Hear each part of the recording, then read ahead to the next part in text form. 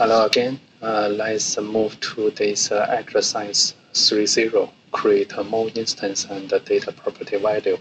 That is the thing is we are trying to repeat what we did in the last two exercises. First, create an individual, then assign a data property value to the other named pizza. So this is also part of this 5.2. First here, in the last exercise, we already create our instance to the margarita pizza.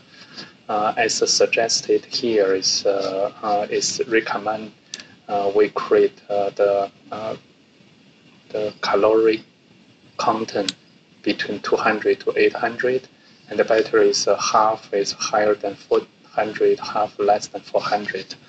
Because margarita pizza and sofa pizza are, if you switch to invert, you can see there too are vegetarian pizza. So we will assign that is less the calorie content, and Americana and Americana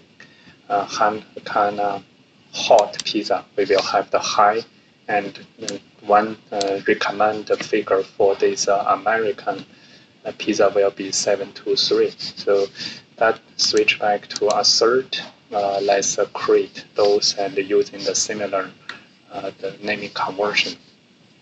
So select Americana hot pizza, create hot pizza 1.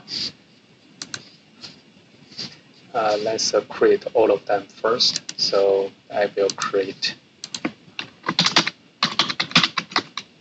Americana pizza 1 and sofa pizza 1.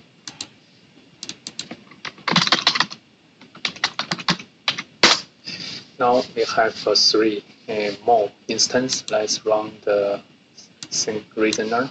So you have all of them here. That's good. And it's safe. And then one by one, let's click this individual and to add data property assertion. So has currently, so this should be more than the Americana pizza. So let me set this that is 780, and the Americana pizza assigned like this 723 as here, and the last is sofa pizza. Assigned is just maybe it's 176 lower. Then all of them is done. I save and run the synchronizer. So I have all of this part. You can see when you switch, you can see the different caloric content. So that's all for this exercise. Thank you for watching.